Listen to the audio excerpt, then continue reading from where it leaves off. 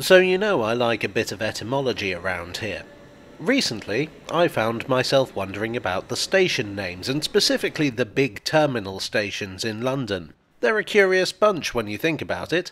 One's named after a queen, there's two crosses, a couple of saints, some monks, and before I began this video I had no idea what Paddington was named after, so I thought I'd do a silly little video diving briefly into the history of the names of the London termini.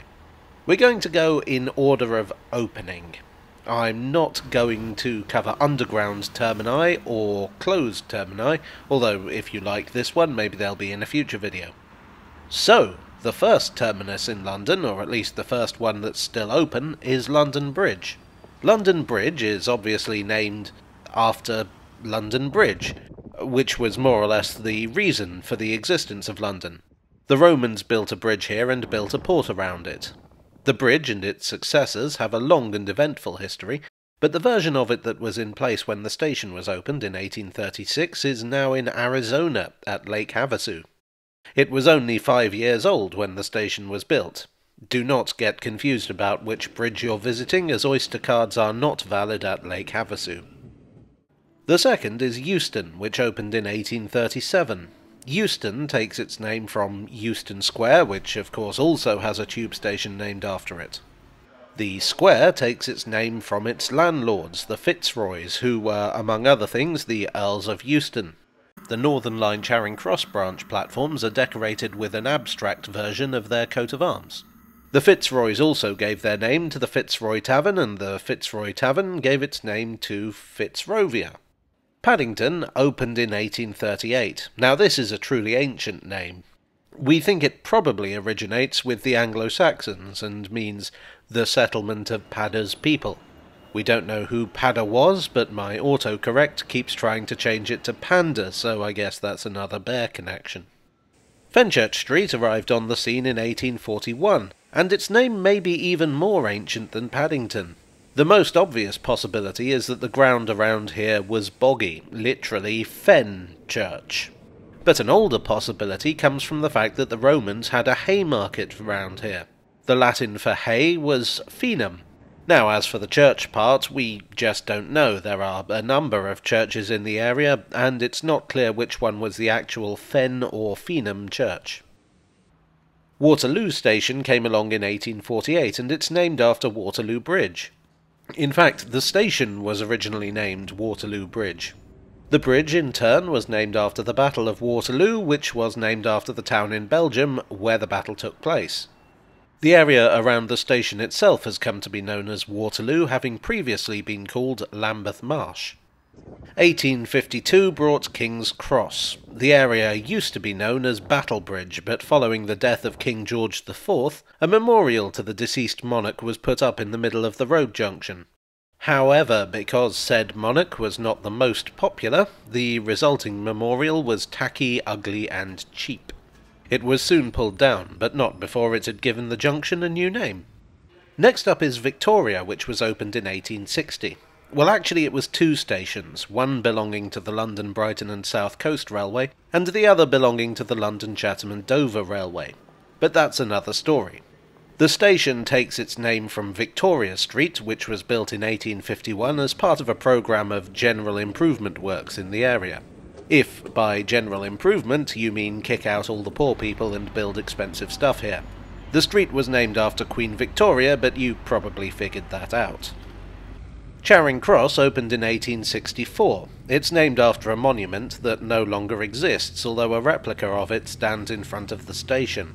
Following the death of Queen Eleanor, her grief-stricken husband, King Edward I, had crosses erected in all the places where her body rested en route to her funeral. This was the final resting place before Westminster, where the funeral took place. The Northern Line platforms of the tube station bear a mural depicting the cross under construction. As for the Charing part, it probably comes from the Old English word Charing, which means turning. So the name literally means turning cross, which is what happens to me when my train is cancelled.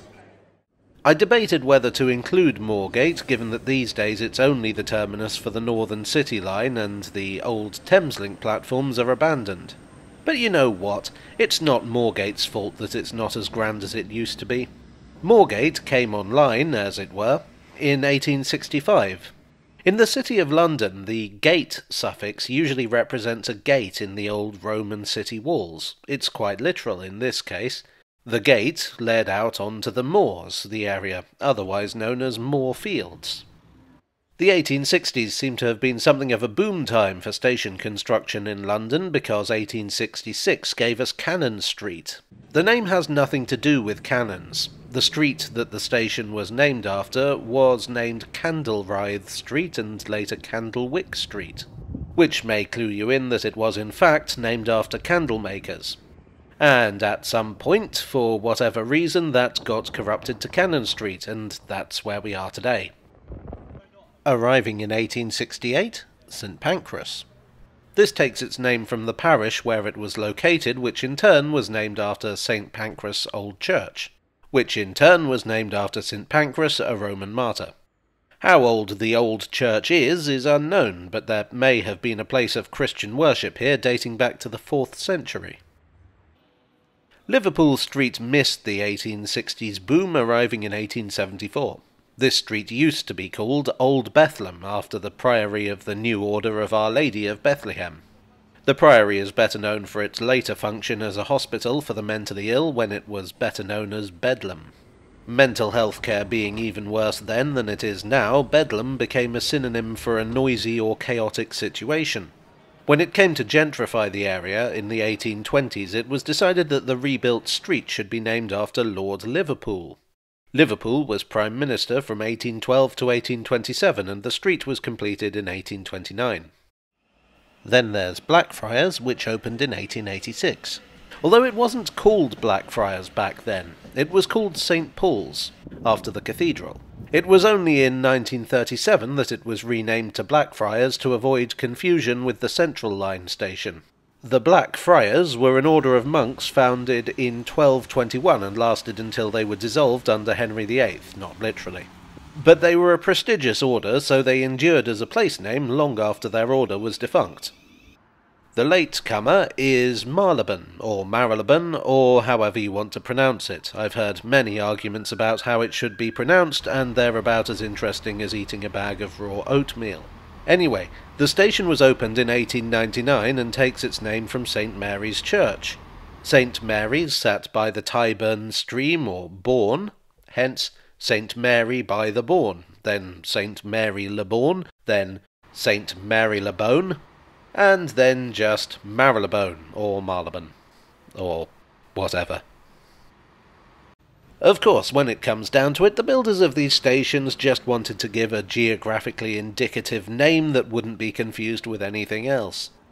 I doubt anyone thinks of the origins of their station's name as they step off the train, but between them they offer a lot of insight into the history of London. Well, I do hope you enjoyed today's video. If so, please do leave a like and consider subscribing for more. I would like to thank my donors on Ko-fi, on Patreon, and here on YouTube for your support. You are the new street to my insalubrious area. And I'll see you all again very soon. Cheerio.